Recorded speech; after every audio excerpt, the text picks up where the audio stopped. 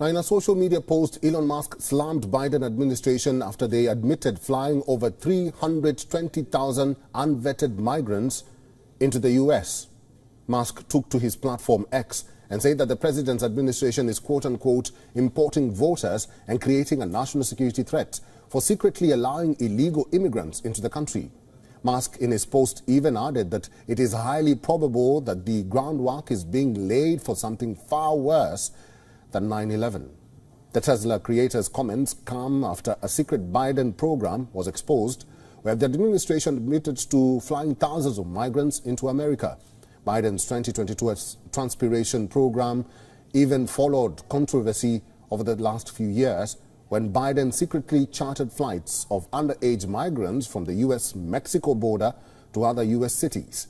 Now, according to details of a Freedom of Information lawsuit, the Center for Immigration Studies found the president's Customs and Border Protection approved the secretive flights from foreign countries into at least 43 different American airports from January all the way through December 2023.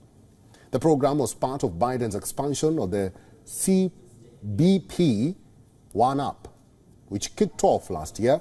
Under Biden's expansion, migrants were also able to apply for asylum using the app from their home countries. The Center for Immigration Studies also noted that the transportation of these migrants directly to American land is one of the lesser-known users of the app.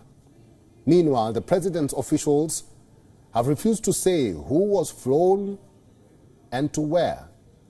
But lawyers for the administration's immigration agencies have claimed that revealing the locations of these quote-unquote undocumented aliens could create national security vulnerabilities. Immigration has become one of the major issues for the 2024 election, with Biden and likely Republican challenger Donald Trump walking the U.S.-Mexico border in February. Their recent trips have highlighted that both parties want to use it to their advantage in their own way. Government statistics published in January revealed that the U.S. Border Patrol had nearly 250,000 encounters with migrants crossing into the U.S. from Mexico in December 2023.